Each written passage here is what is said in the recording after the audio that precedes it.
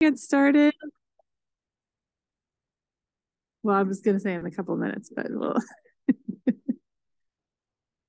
Yeah. Let me see how many people are on.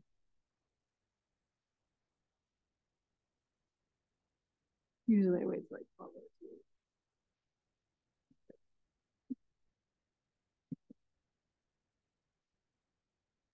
All right. Well, I'm going to start with the introduction. Welcome to back to the MacLean Ethics Lecture Series, Gender Equity and Ethics. I'm just going to remind you where we are in our seminar series. We are nearing the end of the winter quarter. This week, of course, I'll be introducing Dr. Sonali Paul, and next week we are ending the winter quarter with Yana Gallen, who's in the Harris School of Public Policy. We did have to cancel last week because of a conflict, but we will try to reschedule Dr. Kim somewhere else. And then we're going to take a little break and then start back in March 22nd with our spring quarter. And then we'll finish out in May. So, but today I'm really excited to introduce Dr. Sonali Paul. She's an assistant professor of medicine and a transplant hepatologist at the University of Chicago Medicine. She also serves as an associate program director for the internal medicine residency, specifically for diversity, equity, and inclusion, vitality, climate, and community engagement. Dr. Paul received her medical degree from Tufts Medical School and completed her internal medicine residency and transplant hepatology fellowship at Mass General Hospital. Her clinical niche is within non-alcoholic fatty liver disease from an obesity medicine perspective. Dr. Paul is also passionate about health equity, specifically for sexual and gender minorities. She is a founder and executive council member for Rainbows in Gastro, a collaborative group for gastroenterologists and hepatologists rooted in the mission of CHARM, community, healing, advocacy, research, and mentorship. Her mission is to educate the medical community on how to provide inclusive and safe spaces for LGBTQ identifying trainees, patients, and colleagues. And as an educator, I have really benefited from her expertise, and I'm excited to welcome her today. So welcome, Dr. Paul.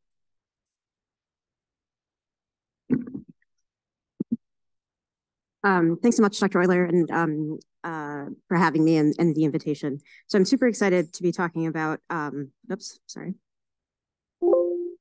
my passion, really. So it's my talk is called Overcoming the Challenges and Mitigating the Disparities in Our LGBTQI plus patients. And I'll talk about it a little bit from an equity, gender, and ethics perspective. These are my disclosures, but not relevant to today's talk. So in terms of objectives, I'll talk a little bit about my journey towards LGBTQI plus health equity. I started at UFC about 7 years ago, and even before then, never did I think this would be kind of my life's work. So things definitely change in career paths. We'll talk a little bit about history, language, and current affairs about the LGBT community. We'll talk about disparities, and as a transplant hepatologist, I did do GI as well, so we'll talk about digestive diseases and transplant, and then steps as to how to move beyond the binary and create inclusive spaces, not only for our trainees, but for our patients. So just a little bit about myself. So I'm actually from New York. I was born on Long Island. I was actually born in Brooklyn. We moved to Long Island. That's actually our house. It's amazing what you can find on Google Maps. It's kind of scary. Okay, thank you. I thought I was taller than I was.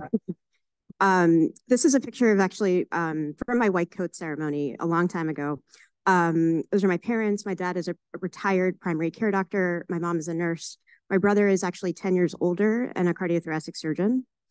And so I grew up in a house that very much had a South Asian immigrant mentality. My parents came with $26 in their pocket to the US in the 1970s and kind of built their lives from that. And so my mentality was all about hard work and education. But there were kind of, normative gender roles. Even though my parents were expecting me to be a professional, specifically in medicine. They didn't force me, but it was very highly encouraged. They also wanted me to be a mother and a wife and to take care of my family. And it was very heteronormative. There was never any question that I would marry a man and not a woman. And so being gay was not a thing kind of growing up. So then I moved to Boston. And stayed there for a significant portion of my time there, 16 years. So I went to college at Tufts and then med school at Tufts as well. In college was actually the first time I'd come out, probably to like 5 people in my junior year. but it was the first time I actually felt like it was an inclusive space and a safe space to do so, where I wouldn't be judged or hurt. Medical school, I promptly went back into the closet because I didn't know what and even though I was in Boston, at the time, I just didn't know. There weren't many out LGBTQ faculty. Certainly not any of my residency classmates were out. And so I didn't know what the climate was going to be like. I was probably out to maybe 1 or 2 people, and that was it. Residency was much of the same. Towards the end of residency, maybe a few more people knew that I was gay. I'd gotten engaged. And then in GI fellowship, actually, my program director, who is actually one of my best friends now, outed me to the entire section. And so looking back, that was not a good thing. I mean, then it was like not a good thing, but we talked about it kind of extensively. And I think I taught her never to do that again. But also, I mean, I got her perspective of like, I don't understand why this is such a big deal, because for her, it was such a non-big deal that she didn't realize why it was such a big deal for me, because the environment was so accepting. And I get where she's coming from, but again, I would never encourage doing that. But that actually did help me kind of own my identity and be able to be out more openly. 2 amazing things happened during my time in Boston. I found my wife, Kathy, we got married, and we had our son, Raj, in 2014. He's actually 8 years old now and pretty much as tall as I am, which isn't hard, I realize. And then I finished up my transplant hepatology fellowship at Mass General, and here I was out pretty much throughout and really had no qualms about being out with my life. On the interview trail, I was very deliberate in bringing up my wife and my son as I talked about the job and the community that I'd be in. And I have to say, not every place was very I didn't get warm, fuzzy feelings everywhere, but UFC I did. And it was one of the main reasons, not one of the main reasons, but one of the reasons I wanted to come here, because not only is my section, but the Department of Medicine, and I think the whole institution, just very welcoming, and I feel very comfortable being an out physician here. And I bring up these experiences. And so this is a picture of me and my wife and my son with our mayor, current mayor, I guess, Lori Lightfoot. And I bring this up because I've interfaced with healthcare in so many facets, right? As a med student, as a trainee, now as an attending physician, but also as a patient, wife, and mom on a much kind of more personal level. And I think when you go through the grind of training, or at least for me, when I went through the grind of training, I'd see doctors and I would be a doctor, interact with doctors. I never fully realized the disparities that were in front of me because I probably didn't stop to look. And it only became when I became a mom that I realized how much the heteronormity of medicine was affecting our lives, and it was going to affect my son's life in particular. And so there were, countless forms that had father written there that I had to kind of cross out and write second mom or mom. Going to the emergency room, my son has asthma, and even emergency rooms both in Boston and in Chicago. My wife and I are standing there, and they are asking who the real mom is. And so very kind of not great interactions. And so really, this was kind of what made me want to look more into what we can do as a community to make medicine more inclusive for everybody. So with that, I'm going to talk about history, language, and current affairs. So just to orient everyone so that we're all kind of on the same page when we talk about definitions. So sexual orientation is a person's emotional and or physical attraction to people of the same gender, different gender, or both. One can be lesbian or gay, bisexual, straight, asexual, or something else. What's really important, though, in terms of terminology, sexual preference and homosexuality are really outdated terms and should not be used anymore. And then just kind of the alphabet. So LGBTQI+, so a lesbian woman who's attracted to other women. Gay is a person who is attracted to members of the same gender, although usually associated with men. Some women, like myself, identify as gay. Bisexual is a person who is attracted to more than one sex, gender, and gender identity. Transgender is an umbrella term for people whose gender identity and or expression is different from the cultural expectations based on the sex they were assigned at birth. But what's really important here is that it doesn't specify a specific sexual orientation, and transgender people can identify as straight, gay, lesbian, or bisexual. Queer used to be used as a slur, but has really been reclaimed by members of the community, much more like the younger community. And it's used to express the spectrum of identities and orientations, including non-binary folks and those with gender expansive identities. Intersex folks are born with different, people that are born with differences in their biological sex traits, including hormones, chromosomes, and anatomy. And plus, again, is a to identify other sexual identities not listed, but not including but not limited to asexual, non-binary, gender fluid, and pansexual, in addition to many others.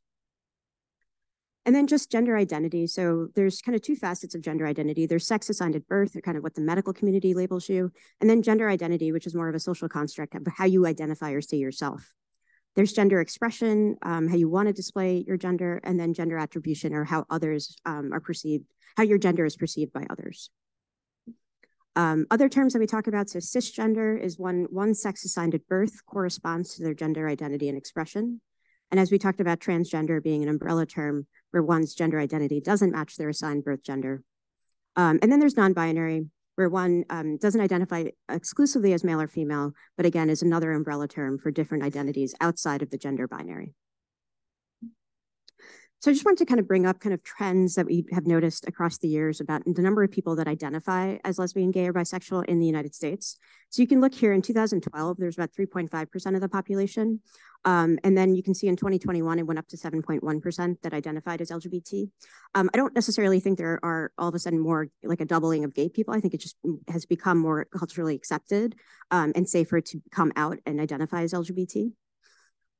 If you look at the breakdown, greater than 50% identify as bisexual, about 20% identify as gay, and 14% as lesbian. But what's really interesting, when we look at it through generations of US adults, you can look at Generation X here in the red. So born between 1965 and 1980, about 4.2% identify as LGBT. We go up to the millennials, 1981 to 1996, about 10.5%. But then Generation Z, it's doubled. So those born between 1997 and 2003, about 21% identify as LGBT. So this is huge, not only for our patient populations that we're going to be seeing as adults and obviously in our pediatric populations, but also for our colleagues. I mean, there are going to be more and more trainees coming through the pipeline in medical school and residency that are going to identify as LGBT. And so really the onus is on us to make this space much more inclusive than it is. So just thinking about kind of discrimination in medicine, I think this has kind of set the tone for a lot of the mistrust that the community has against medicine. Back in the day, there were theory that medicine actually claimed this, right? That homosexuality could be cured, that it was seen as a deviation, as a physical problem. There was conversion therapies that were touted for a little bit. And so this really set the tone for kind of the deep mistrust that a lot of members of the community have for medicine and seeking healthcare. So Joanne Meyrowitz is actually an American historian. She actually got her bachelor's degree at University of Chicago. She writes in one of her books, so in traditional medical histories, doctors often stand as pioneers in science. In the history of sexual and gender minorities, doctors, with few exceptions, lagged behind, reluctant pioneers at best, pushed and pulled by patients who came to them determined to change their bodies and their lives. And I really like this quote because it really is, I mean, if I think about kind of my life, and I mean, I'm a physician, right? I knew I was gay since I was 7 and came out as a physician and still didn't really, even though it affected me, didn't really realize it until much later on. And so that's just kind of one example of how kind of deep-rooted these things are. So I just want to go through kind of the history because really to improve healthcare, I really do think we need to recognize lived experiences, and not just of the LGBT community, really everyone's lived experience. But I'm going to talk a little bit about lived experiences of the LGBT community and kind of go through the timeline. And so in 1952, the DSM actually considered homosexuality a mental disorder. And again, this kind of set the stage for a lot of mistrust and not wanting to seek care. It was thankfully, I mean, it took 21 years, but it was repealed in 1973. And a lot of folks actually think that Dr. Johnny Fryer was responsible for repealing it. He is actually a psychiatrist who was practicing at the time. He's a gay psychiatrist. And in 1972, actually gave a speech, but he was incognito. He wore like a wig, mustache, like muffled his voice, different clothes, because he was afraid of what his speech of kind of, he talked about being a gay psychiatrist and what that was like, but he was still afraid of the repercussions that would have for his career. But many people think that that was why a year later everything was changed and no longer was homosexuality considered a mental disorder. Kind of shifting to government in the 1950s, there was something called the Lavender Scare. This was in the era of McCarthyism. And this was when if you were a government official and identified openly as LGBT, you were actually fired because you were considered a spy and you worked for the communists. So a lot of government officials around that time either went back in the closet, not many were out, but if there was any question of whether they identified within the community, they were fired. 1969 is when the Stonewall riots happened. So Stonewall is a bar that's still there in Greenwich Village. In the 60s, police could actually go in and raid bars and arrest patrons. And this one night in June, the patrons stood back, or rather fought back, and the community fought back. And that really started the rights movement, the LGBTQ rights movement that we kind of know now. Going back to medicine, so in 1983, the FDA, kind of in the height of the AIDS epidemic, had a blood ban. So men who had sex with men were no longer allowed to donate blood. And this was revised a few times, once in 2015, and most recently during COVID in 2020. Now there's actually a requirement for 3 months of celibacy, which I mean is kind of, I mean, people could lie, people could not, but I think a lot of men who have sex with men consider this kind of a lifetime ban, irregardless. In 1993, Don't Ask, Don't Tell happened, which was a government ordinance that said if you were going to serve openly, if you wanted to serve in the military and you identified as LGBTQ, you could not serve openly. This was repealed in 2011. It took a little bit longer for our transgender service people to get the same rights. And in 2021, they were able to serve openly as transgender. The 90s, again, 1996, the Defense of Marriage Act passed. This was kind of writing into law on a federal level that marriage was defined by but was for one woman and one man. So basically outlawing same-sex marriage on a federal level. But there were many states that allowed or had passed same-sex marriage. I was in Massachusetts at the time where we were one of the first states. And I still remember going with my college professors and the deans who, had waited for this, and they were getting married on the court steps, on the courthouse steps. And I still remember that being a very powerful kind of image. In 2015, the Supreme Court made same-sex marriage legal. This was a huge day. I still remember where I was. I was with my parents and family. And I remember feeling really proud. And I actually have this picture hanging up in our living room because it was such a momentous day for the community. And that eventually became codified into law just in December of last year. In 2016, Pulse happened. This was a pretty monumental event. So Pulse is a predominantly gay nightclub in Orlando, Florida. And a gunman went in one night. It was during Pride Month and killed over 50 people, injured countless others. And it was considered a hate crime. And kind of adding insult to injury, gay men tried to donate blood to help their community, and they were turned away because of the blood ban. January 2017 to January 2021, there was just a lot of anti-LGBTQ rhetoric and a lot of anti-LGBTQ legislation, specifically targeting the trans population. And I have friends who are trans in other states that are not as friendly. And I remember them thinking of moving to more friendly states or just moving out of the country completely. Nope. In January of 2021, there was an executive order that was signed looking to prevent SOGI, so sexual orientation and gender identity discrimination, from all facets, so housing, employment, healthcare, and that was thought to be a big win for the community. Similarly, in March 2021, so Rachel Levine was actually the first transgender woman confirmed by the Senate. She's Assistant Health Secretary, and she's actually used her platform. I follow her on Twitter. She's used her platform as an amazing thing to really represent the trans community in healthcare. And I think that's just been a really great thing to see, especially now.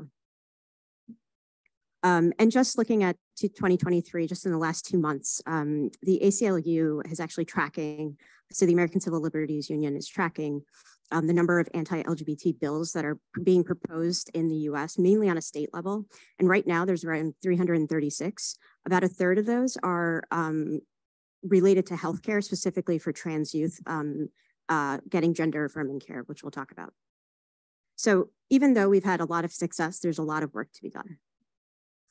Just kind of shifting to medical education, When we think about LGBTQ content, this was one of kind of the landmark surveys. I haven't seen anything that's come out for at least undergraduate medical education that's updated this, but they surveyed 132 medical schools.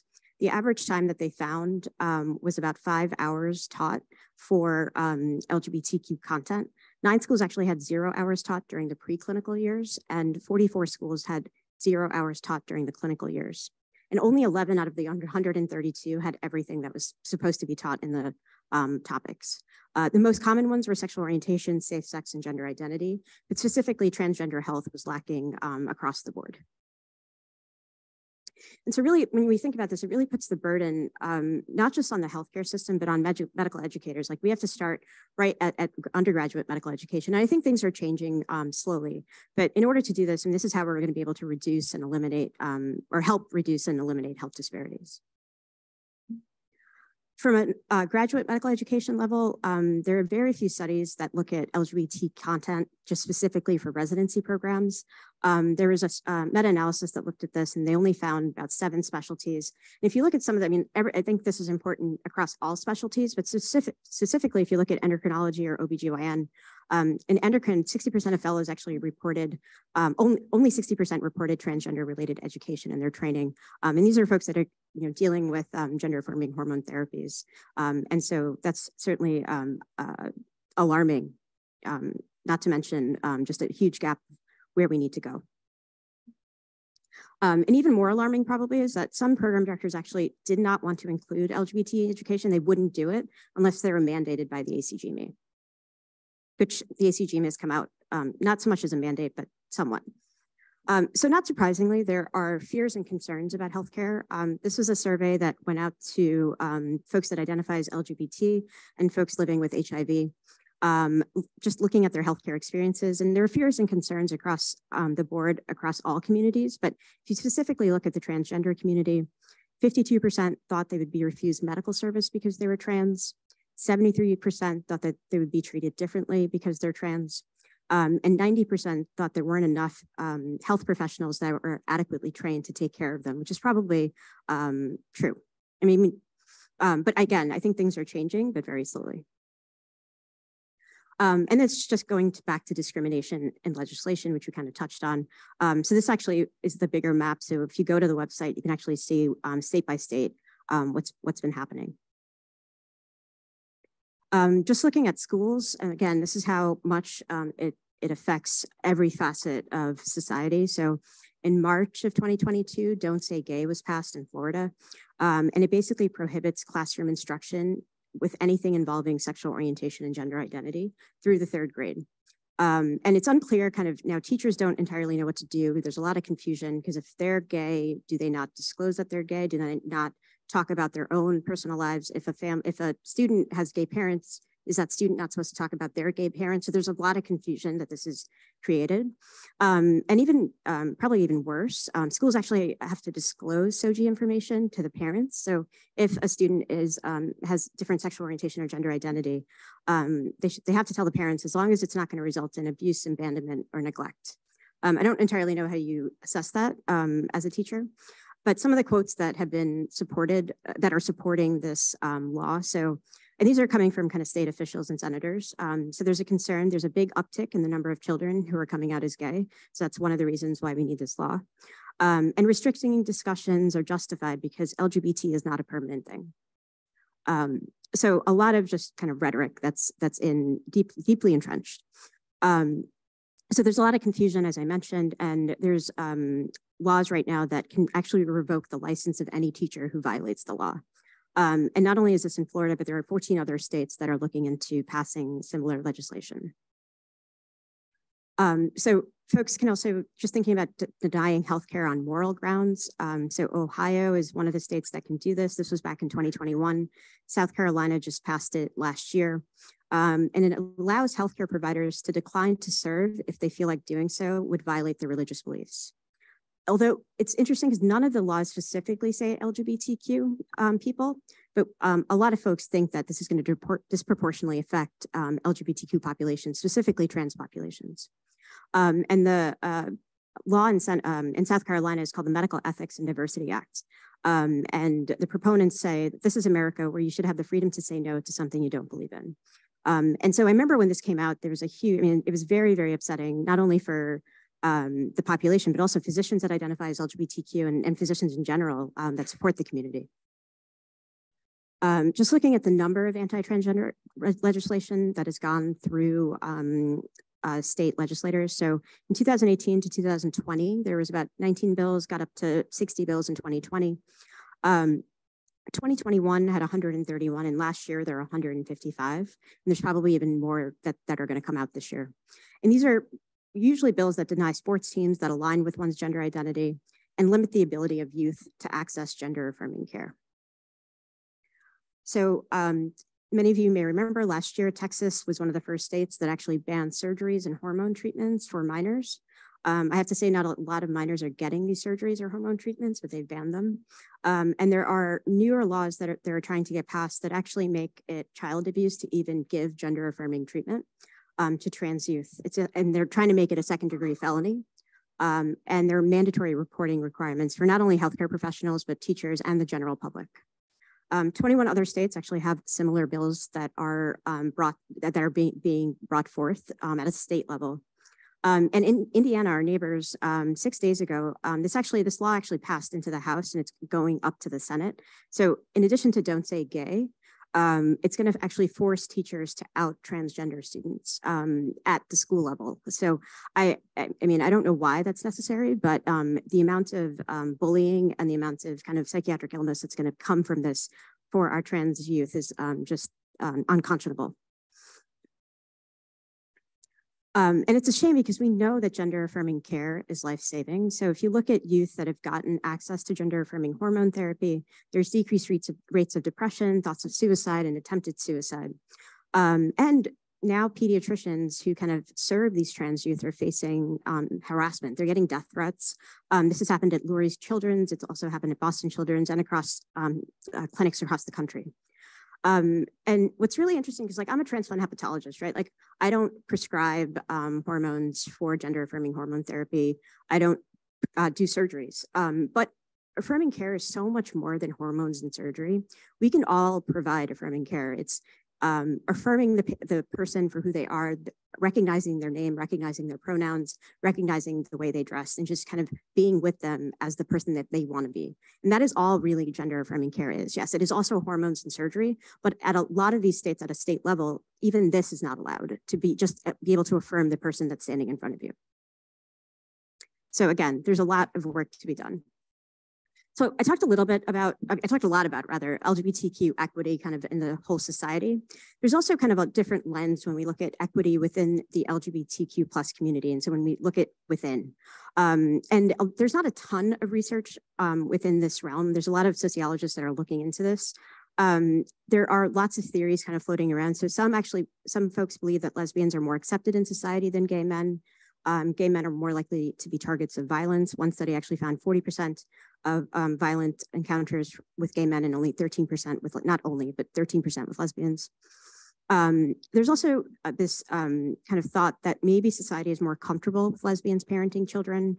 For many of you that have seen the show Modern Family, there are two gay dads who adopt a child from, I think, Vietnam. And there's a really great essay talking about kind of, you know, are we laughing because it's funny, or are we laughing because they're so inept at kind of parenting? And so a lot of the jokes, and I never really thought about it, but a lot of the jokes are kind of the dad's aptitude at parenting. And so it's just kind of something interesting to think about that I never really thought about.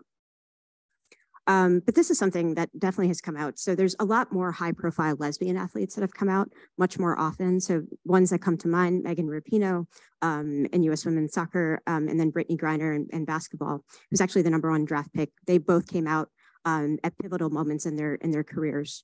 But in 2021, it took this long, but Carl Nassib was the first active NFL player to come out as a gay man. And the NFL, for better or for worse, they actually were incredibly supportive of this, as were his teammates teammates across. And so the NFL tweeted, "You can be that person who saves a life." And so I think this is so important. And the more folks I think that do come out is more helpful for the lonely folks in states that are struggling. And within the community, as much as we as a community are trying to get equity, there's a lot of infighting, but not a lot. There is some infighting that happens within the community as well, specifically against the trans population and then also bisexuals, which can be kind of another lecture unto itself. Sorry, let me get rid of that. Okay, so a little bit about kind of the history. So I'm going to switch to kind of talking about disparities specifically in digestive diseases and transplant. So just kind of defining health disparities. So actually in 2016, the National Institute on Minority Health designated the LGBTQ community as a health disparity population. And so health disparities are really differences in health outcomes and access to care. Health inequities are a bit different though. These are when differences are a result of systems of oppression and structural factors that disproportionately affect and harm certain groups. And so when we think about health disparities, we really have to talk about we have to frame that into social determinants of health. So social determinants of health are kind of 6 domains. We think about economic stability, neighborhood and physical environment, education, access to food, community and social contact, and of course, healthcare. And all of these interplay and affect our health outcomes for any given patient population.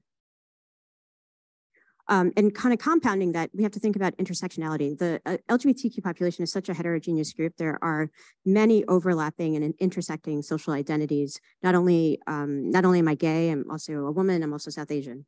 And so all of these kind of come together also to contribute to oppression and discrimination. And then all of that kind of compounds health disparities as well. And so when we think about how are these health disparities created, the minority stress theory comes up a lot as a framework of thinking about this. So in this theory, there's life and environmental circumstances that kind of happen for everybody. There are general stressors, but when you're part of a disadvantaged status, a minority, so in this case, sexual orientation, gender identity, but can be across the gamut of any kind of disadvantaged status, there's a minority identity that emerges, and there's proximal minority stress that kind of is the internal process of like concealment, constantly having to come out, not knowing when it's okay to be yourself, expectations of rejection if you do come out, and then also internalized homophobia. There's a lot of internalized homophobia that can happen specifically when you're first starting to come out, and even after. And then there's more distal stress processes that include prejudice events, the social context that we just kind of reviewed, and then interpersonal stigma that can happen as well. And all of these, in addition to coping and social supports, which we know are decreased in the sexual and gender minority communities, can affect health outcomes, whether they be positive or negative. So when we think about that, just identifying health disparities in this population is incredibly difficult for lots of reasons. So there's a consistent lack of data collection on sexual orientation and gender identity. A lot of the large public records to identify community members just doesn't exist. I think things are changing now, but at least back 10 years ago, you couldn't find that. Traditional research methods and study designs may not be applicable. It's somewhat hard to do randomized controlled trials and think about data like that. A lot of this work is qualitative work, which at least in GI and hepatology is incredibly difficult to get published in our kind of mainstream journals. So if you are doing this work, a lot of the qualitative work goes into either sociology journals or more journals related to LGBTQ health specifically. It's very difficult also to recruit LGBTQ patients. There's fear and stigma, fear of discrimination, also stigma. And then still in some parts of the world, it's a crime. And depending on where you live in the US, there could be societal fears. And a lot of the terminology is very fluid and changing. And so it's very difficult to operationalize. The terms I used in the beginning may be obsolete in 1 to 2 years from now. The studies that we do have are incredibly small and non-representative.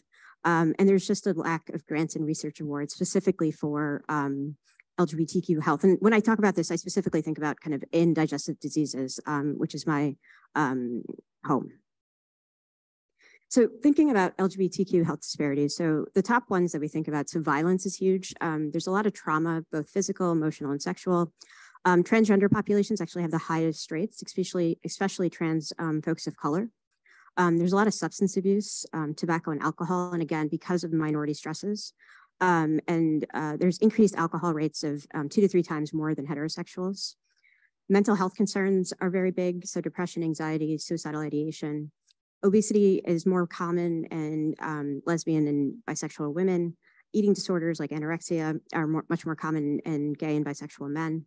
There's increased rates of breast and cervical cancers, partly because of increased substance use, but also partly because of decreased cancer screenings. There's increased rates of heart disease with increased smoking, obesity, insulin resistance, and then STIs, so sexually transmitted infections like HIV, chlamydia, syphilis, and gonorrhea. And then also human papillomavirus. So there's an increase in men who have sex with men. If they have HPV, it actually increases the risk of anal cancer by 20%. And HPV has been implicated in cervical cancer and head and neck malignancies. Just looking at the digestive disease lens and LGBTQ populations. So when we think about increased rates of alcohol and smoking, from my standpoint, does that mean that there are increased rates of colon cancer or there are increased rates of cirrhosis in the population? Again, and everything on this slide has not been studied. There's increased rates of trauma. So for me, when I talk about this for a GI audience, I talk a lot about the physical exam and how important it is getting that history when you're doing a colonoscopy and just for general patient-provider relationships. Increased rates of obesity in lesbians and bisexual women. Does that mean there are increased rates of non-alcoholic fatty liver disease? Again, no one's really studied this. And just knowing how important a sexual history is, because a lot of sexually transmitted GI diseases or syndromes can be very, very similar in symptomatology as inflammatory bowel disease. So if you have proctitis from gonorrhea, it can look a lot like ulcerative colitis proctitis. But if you don't get that history, you can give them mesalamine all you want, but that gonorrhea is not going to get fixed. And then there's increased rates of depression and stress that we know. So does that mean that there's an increased risk of disordered gut-brain interaction diseases, things that we think about typically as functional dyspepsia or irritable bowel syndrome? When we think about our transgender and gender diverse populations, these populations have very much unique needs. We have no idea, and this isn't just in digestive diseases, but just thinking about gender affirming hormone therapies and surgical therapies, there's so many unknowns, how they affect natural disease courses. I think about the big ones in GI is IBD and cirrhosis, but also the liver is exquisitely sensitive to hormones. So how does that affect fatty liver disease and the incidence of hepatic adenomas? And then we know that a lot of the hormones can increase the risk of thromboembolism. So how does that affect our patient population? And then we'll talk about considerations in organ transplant as well. I just bring this up because I never really thought about this until I started doing some of this work, and I certainly didn't learn about it in GI fellowship. So in transgender and gender non-binary patients, if folks get surgical therapies, they can get a neovagina. And how they do that is they take intestinal segments from the small or large bowel, and they actually create a neovagina.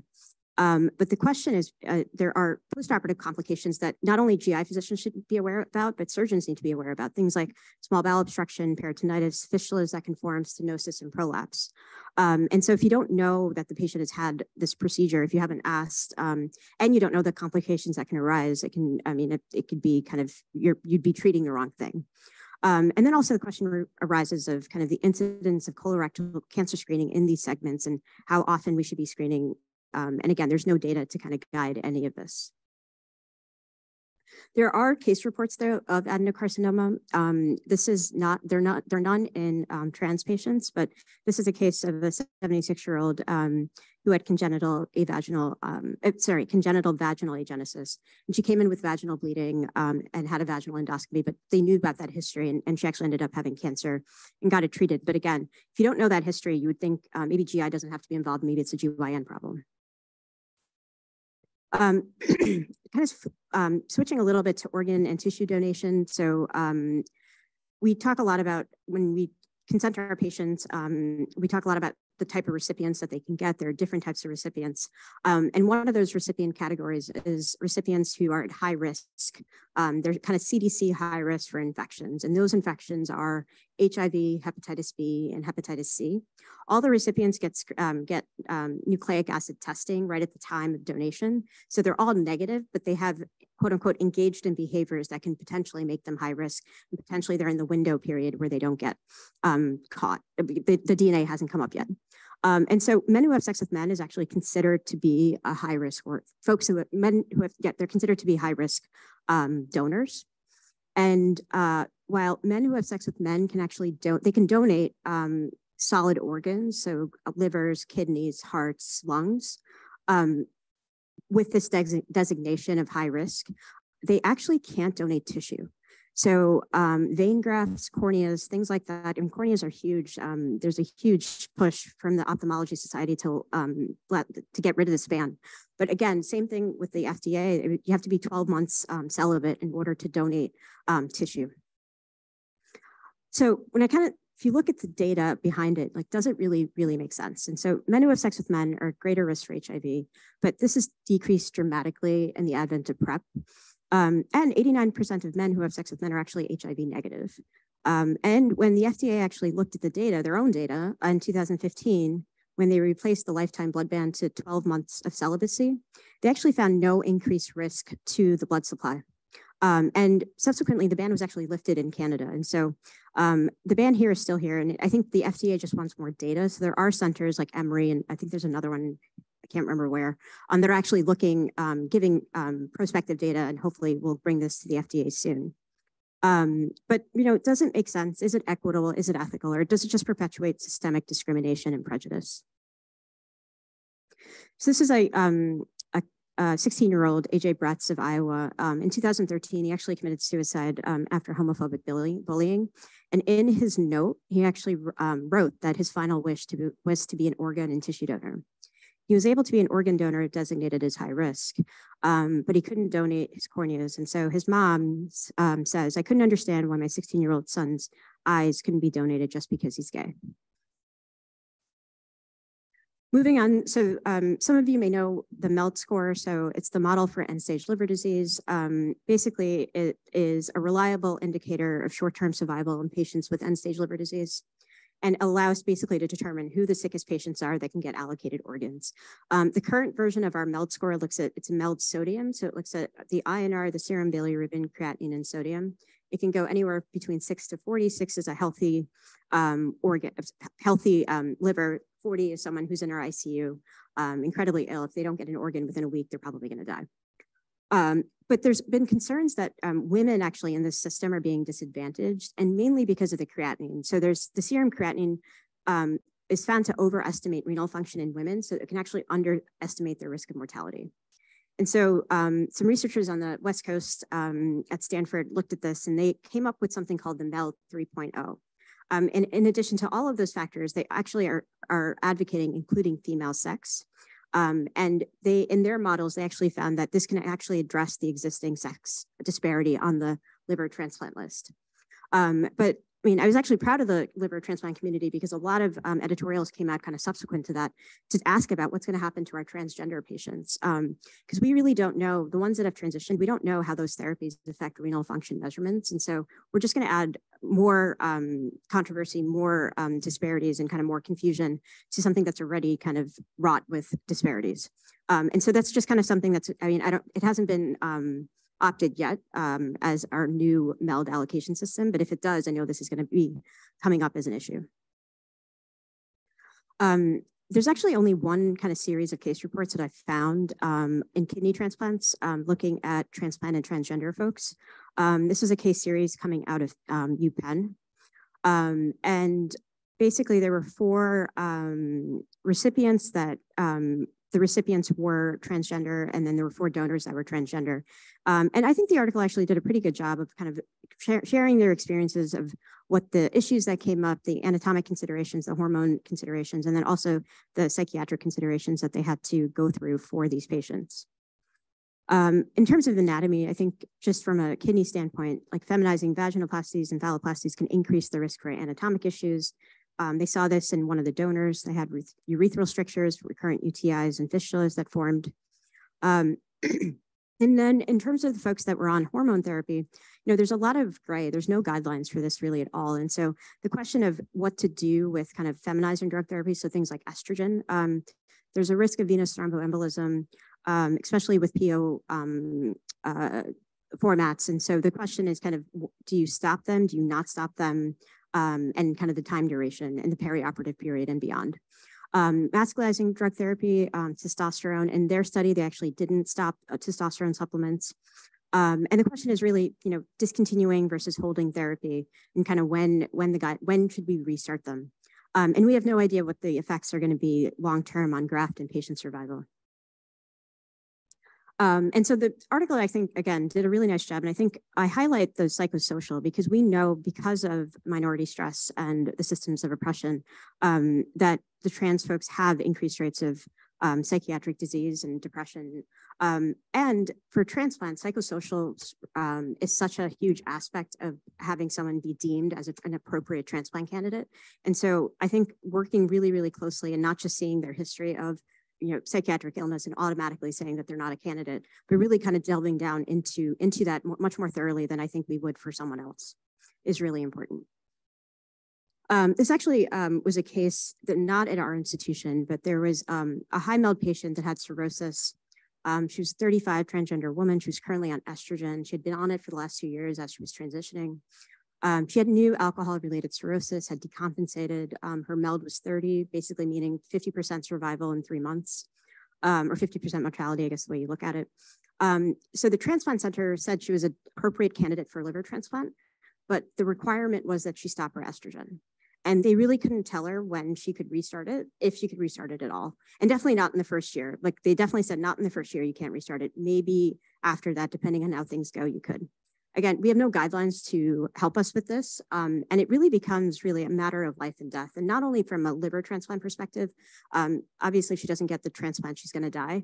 But also, I mean, if she gets the transplant and she can't be her true self, I mean, that's also a matter of life and death for a lot of these patients. And so again, there's so much that needs to, so much work that we need to do just in the little realm of transplant hepatology. So there are also just thinking about uterine transplants. And so for those of you who've seen Danish Girl, this is actually based on a true story of Lily Eld. She was actually one of the first people that got a uterine transplant. Unfortunately, she died of rejection infection 3 months later, but this was in the 1930s in Germany. And we actually do transplant for absolute uterine factor infertility. So basically, these are women with no uterus or a malfunctioning uterus and cisgender women. In the US and kind of globally, we've had 100 transplants in cisgender women with 23 live births, so relatively successful. But when you look at the criteria, so the revised Montreal criteria for the ethical feasibility of uterine transplant, the first thing that they say is that the recipient has to be a genetic female. And so you've already kind of considered, you've already ruled out trans folks to be even considered in this model. Okay, I always feel like that's super depressing. So we're going to talk about ways to move beyond the binary. There are a lot of things that we can do that are very tangible things. So I think education is kind of one of the big things, and we talked about this. So AAMC has guidelines for undergraduate medical education, really focusing on integration of LGBTQ health-related topics. So how do we do this? Through didactics, case-based learning, clinical rotations, and then also patient exposure and experiences. I really thought this was interesting. So at Vanderbilt, there's a first-year course that is called Brain, Behavior, and Movement. They actually think and talk about the neurobiological basis of sexual orientation and gender identity right off the bat, kind of in like Physiology 101. And then Pritzker, I'm very proud to say, has the health equity, advocacy, and anti-racism, the HERE curriculum course. And it expands kind of not just LGBTQ health, but across all of health equities. And it's a really great course. And so myself, Anu Hazra, and Scott Cook actually talk about LGBT communities and the health and well-being of those communities and in a 3-part lecture series. And then for graduate medical education, there are requirements, which I won't get into, but there is a requirement kind of for diverse population requirement that's kind of vague. And I don't entirely know if it's as enforced. But at the end of the day, we want our field to be inclusive and safe, especially with 20% of Gen Z coming up through the pipeline. A lot of that generation they're going to come into healthcare. But there was a study that looked at in 2015 that 30% of medical students actually concealed their sexual orientation because of fear and discrimination. And 2015 wasn't that long ago. It was, what, 8 years ago? And if you look at just medical students in general, comparing folks students that identify as lesbian, gay, and bisexual, they had much more increased rates of burnout, disengagement, and exhaustion compared to their heterosexual counterparts. So there's a lot of work to be done just kind of on a safety and inclusion standpoint, just from a medical school standpoint. And there's been, it's really hardest for transgender and non-binary trainees.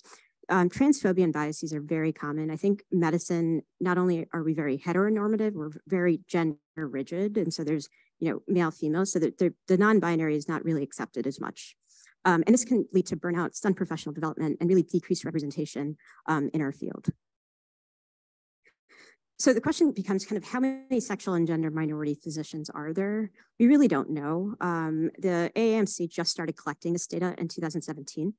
And they found that maybe about 5.4% of current graduating medical students identified as sexual and gender minorities. This is likely an underrepresentation given what we just talked about, the fear and stigma of coming out. And there's really, from a kind of a trainee and practicing physician point of view, there's really no large scale data collection. So we don't know sexual and gender minorities in terms of how many there are and what specialty and where they're practicing. And we know that there's a need for underrepresented minority and female physicians. But the question kind of in the LGBT community is that the same for LGBTQ plus physicians? And of course, I would advocate for yes. But I think it's, there are unique challenges because it's really difficult to convey this identity rather than kind of race or gender. And there's a balance between respecting individual physician privacy and safety versus the need to develop the LGBTQ physician workforce. And so I think really there needs to be an increase in leadership because representation matters. And I've had conversations, at least within hepatology and GI, with kind of two very prominent people that are in very high leadership positions that identify as gay or lesbian. And when we talked about them coming out, they said they couldn't. And they were very, very afraid that one of them was afraid of their NIH study sections, which I found so heartbreaking. And I get where they're coming from. They're older than I am. And they have seen much, I think when they were growing up and coming through the ranks, it was much, much different. I think I have had the privilege of kind of coming up behind them and having a lot more visibility. I mean, there's a lot more work to be done. But I think that's been kind of, if I had known that there were gay people in GI and hepatology, I would have felt more proud to be a gay hepatologist and a gastroenterologist until I found other people that also were gay in the field. And so how do we do this? So addressing implicit bias, and not just for LGBTQ populations. So implicit bias, so they're unconscious, unacknowledged preferences that affects one's outlook or behavior. They're very much automatic or triggered without intention. And these are biases based on cultural stereotypes. So it's really kind of what we don't think we think, and they're embedded from kind of a young age. There was a systematic review looking at 42 studies, looking at implicit bias in healthcare professionals. None of them really looked at sexual orientation or gender identity, but they found that physicians manifest implicit bias like the general population. I mean, that's not a surprise. We're definitely human, but our implicit biases impact our clinical decisions. And so knowing what our implicit biases are and kind of checking them at the door, so to speak, is so important when we take care of patients and just when we interview trainees and medical students. So how do we create these supportive spaces? So again, collecting sexual orientation and gender identity data across both clinical education realms. Using gender neutral language is so important. So saying patient instead of he, she, partner or spouse, not husband or wife. If you're getting a family history, saying parent or guardian, not mother or father.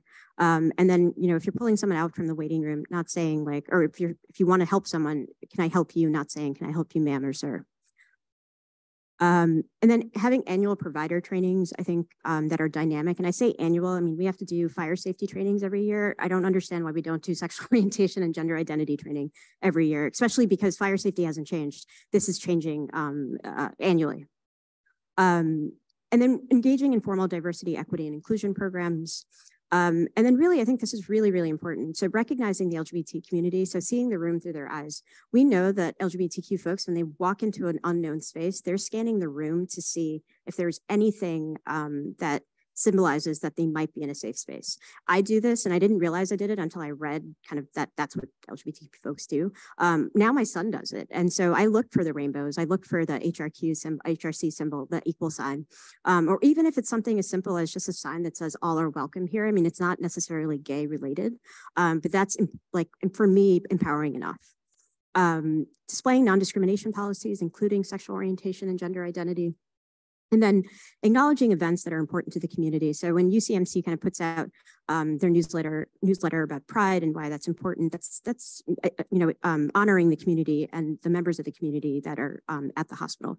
And then also Transgender Day of Remembrance, which I don't think we do as good of a job as acknowledging. So EPIC, I mean, we have our EPIC storyboard, so now we can actually capture someone's gender identity, their legal name, their preferred name, their pronouns, and their sex assigned at birth.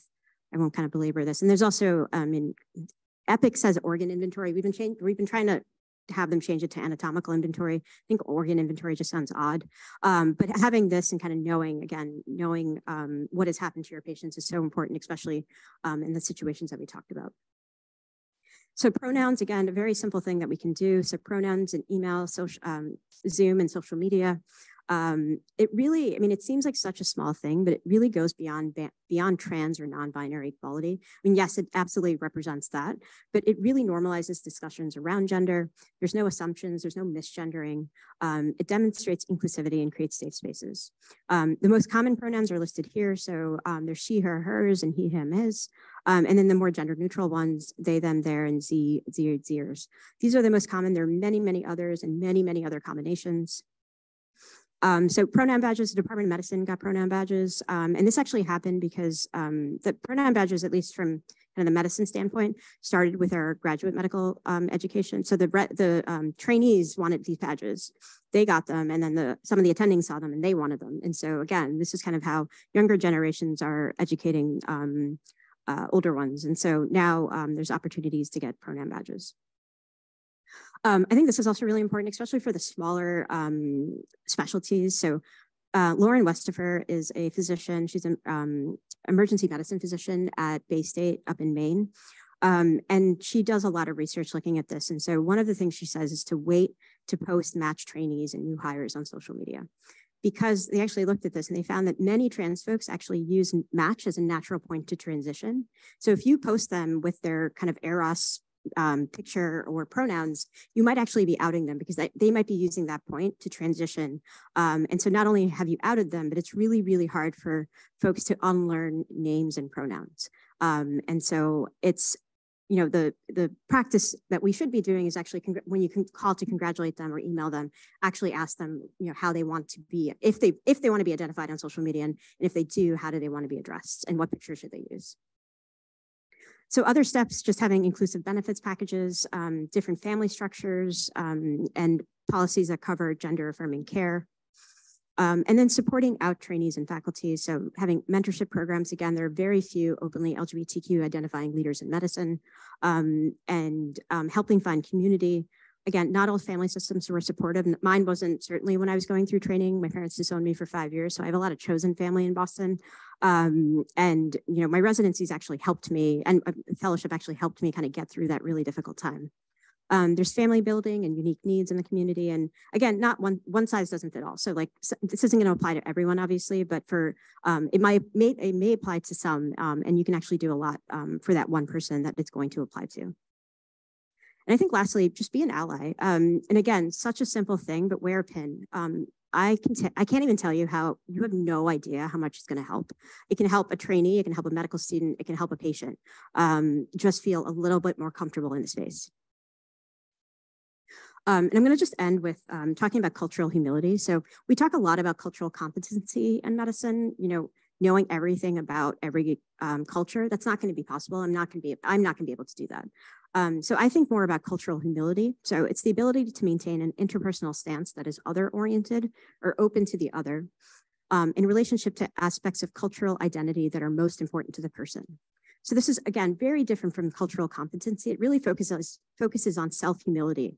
and rather than just knowing everything. We're always going to make, and we're not going to know everything. We're going to make mistakes. We all make mistakes. I think just owning them, acknowledging them and apologizing is such a powerful thing, especially when there's a dynamic between patient and physician, especially when the patient is in a marginalized community. And with that, I can take any questions.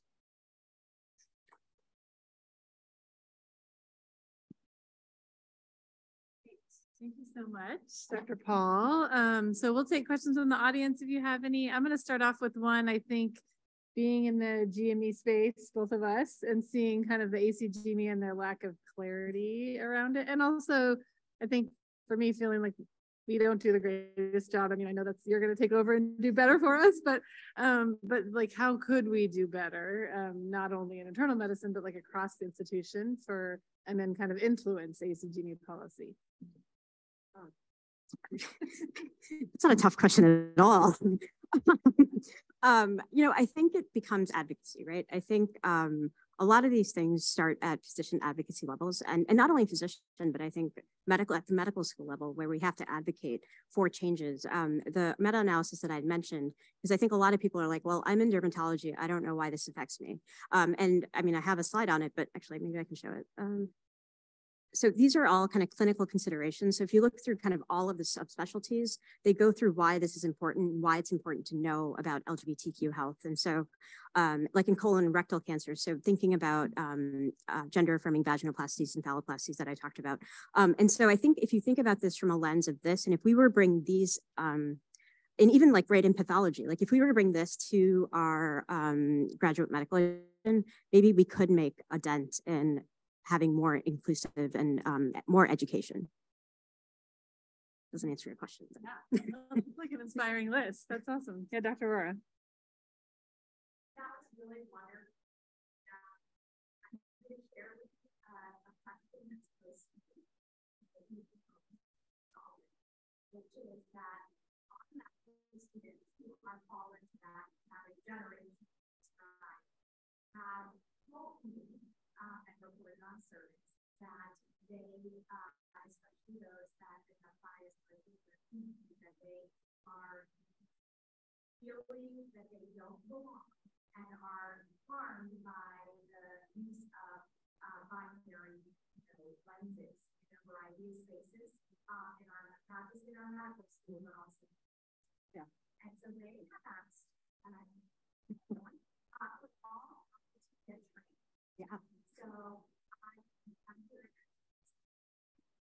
I think this is like the want to listen, and I like the fire to keep them. So before my next colleague know that we don't want that.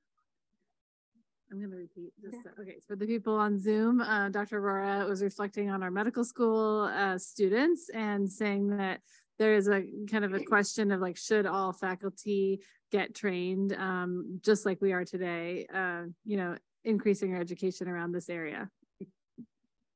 Tough questions. It's a great question. So I think a few things. So I think it's not just, from what I've heard, it's not just within the queer community. I think a lot of communities feel this way, especially first and second year of Pritzker. I think Pritzker does it well, right? Pritzker is a very different environment. And then when folks go to the wards with attendings and residents that are very different kind of generations and weren't trained, right? Yes, exactly. Yeah. Yeah, exactly.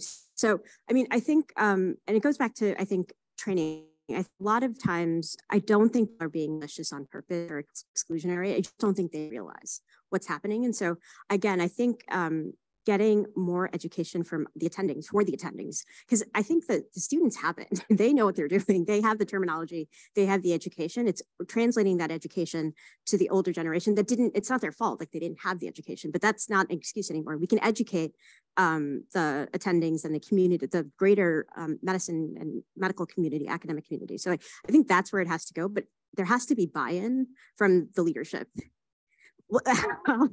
Yeah, I mean, I think, I don't know. I guess my question would be like, are those comments shared to leadership from like the hospital side? No.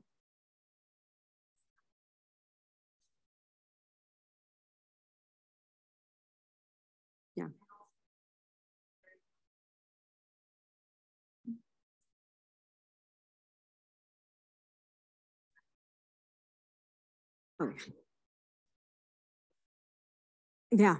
So I don't think web modules are the answer. I think, one idea that I had was to have, and it's a lot, I mean, have a core group of physicians that can go to section meetings and do like a 10-minute talk on why this is important, and record it and not make, but kind of make people listen to it. Because it doesn't take, you don't need an hour lecture, right? Like 10 minutes, I think 10, 15 minutes, I think is enough to kind of get the point across, and then do that every year because again, it does change, right? And I think also underscoring why it's important, because I'm pretty sure if because I don't think the leadership may know, but I don't know how much of the faculty know that that's how the students and residents are being like perceive our environment.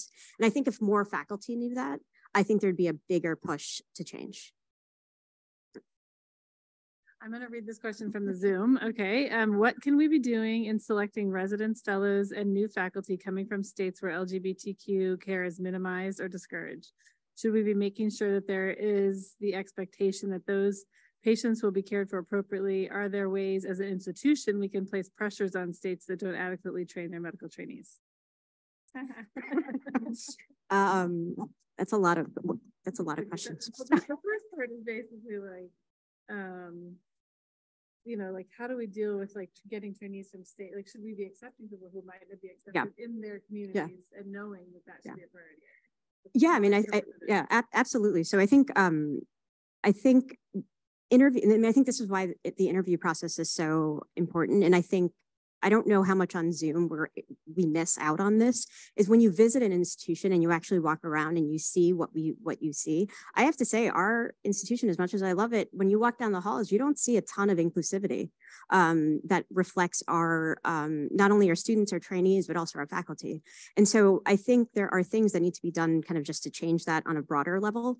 But absolutely, I mean, I think if we get, and we're going to get trainees that weren't trained in states that had a lot, that went to med schools that didn't have this curriculum. And that's why the GME training is so much more important, right? It has to come from every layer. And if you just do it kind of from one, if you just think from a medical student perspective, you're just going to educate the medical students, I don't think that's going to permeate up. You have to do it on every level. And that's how you're going to create that inclusive environment. Any questions from the audience? Yeah.